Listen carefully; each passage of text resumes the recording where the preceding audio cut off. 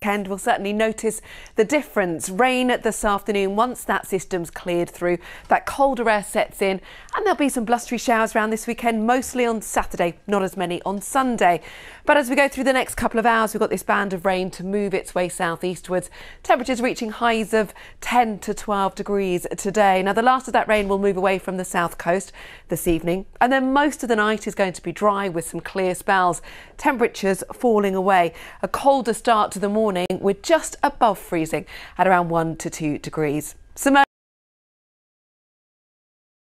early sunshine then through Saturday morning, and then the clouds steadily increase.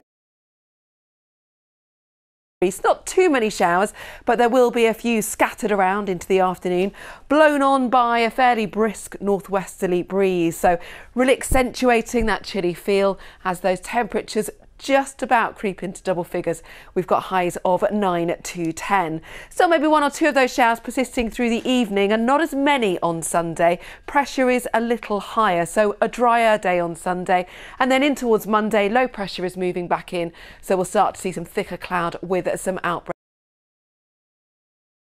of rain. So we'll notice that drop in temperatures for the weekend. We've got a few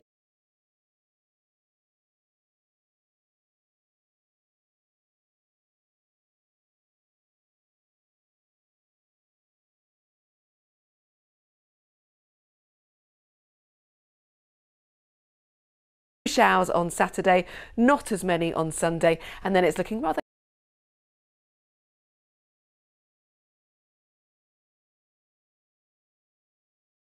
cloudy and damp on Monday. Linda. Oh dear. Nina, thank you very much. And that is it from us this lunchtime. We'll be back with your evening update at 6:30. Have a good afternoon. Bye-bye.